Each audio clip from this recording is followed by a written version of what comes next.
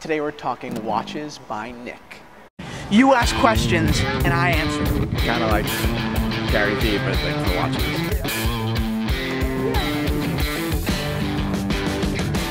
Boom, watch fan.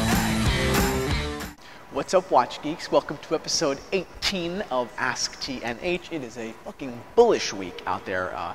Recently, we're doing all this content, and it is absolutely hectic as shit. I have to thank you all.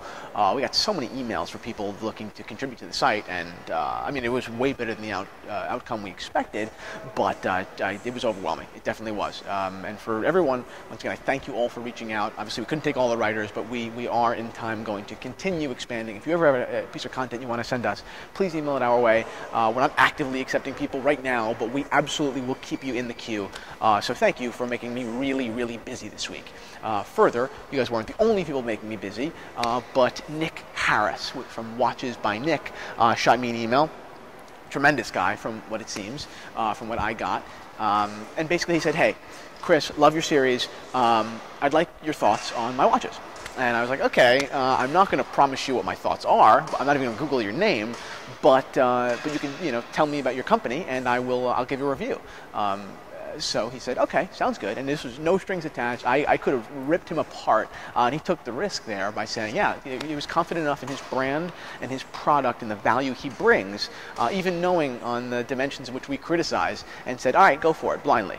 And I really appreciate the kind of the courage, or the, I don't know, whatever it may be that it took for him to kind of do that, the confidence in his own brand. I recommend you all have confidence in your own personal brand on a really philosophical level.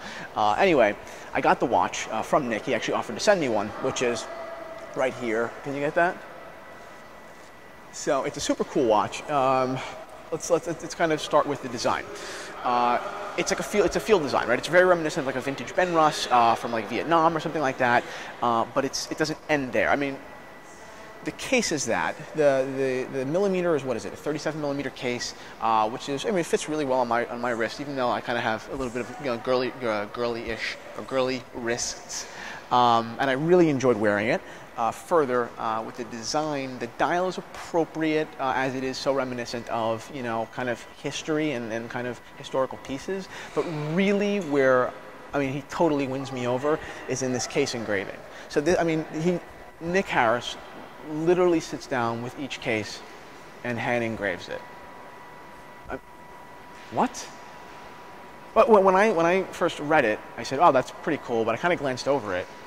And I looked back and I was like, oh, he must laser it or something like, you know what I mean? I totally did not comprehend that he was actually doing it himself. And it was, I mean, it was totally tremendous.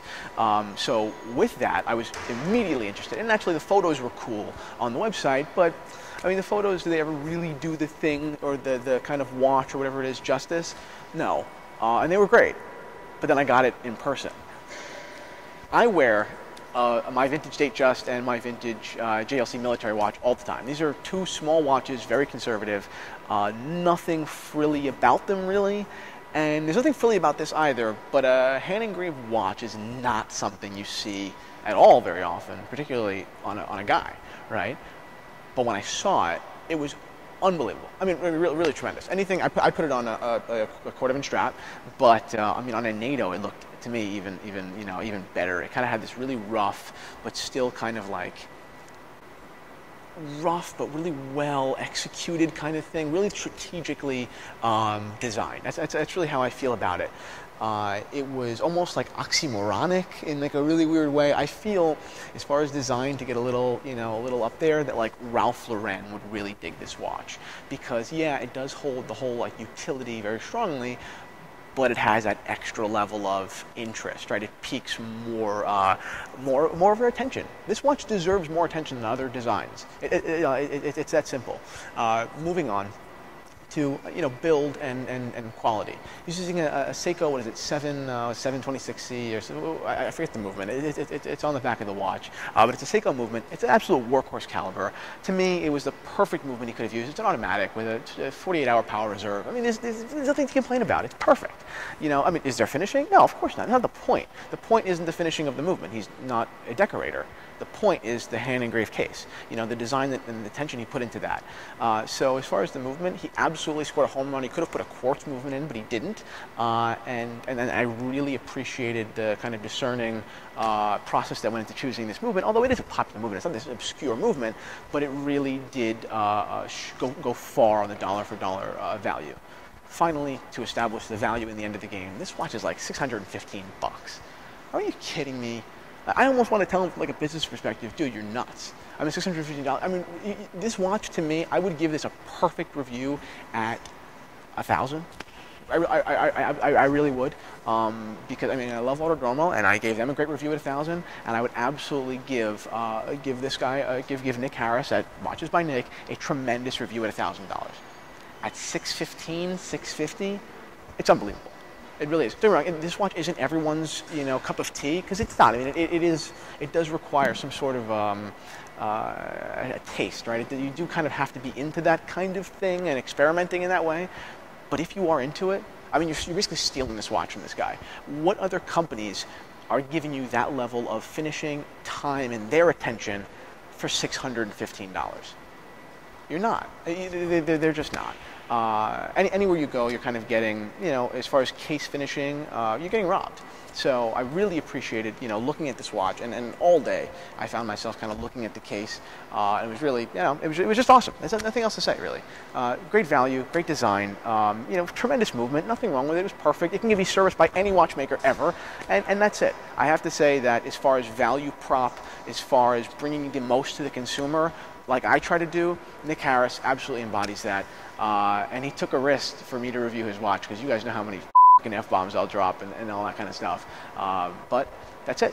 Watches by Nick. Thank you guys for watching episode 18 of Ask TNH. I really enjoyed this one. I like finding good things sometimes. Don't get me wrong, ridiculing is awesome because it's fun to read and it's fun to write and to speak. But if we can find a really tremendous brand, it's really my pleasure. I mean, check the link down below to Watches by Nick. I really go over there and check it out. I'm not saying buy a watch right now, but I'm saying really consider it and send it to a friend.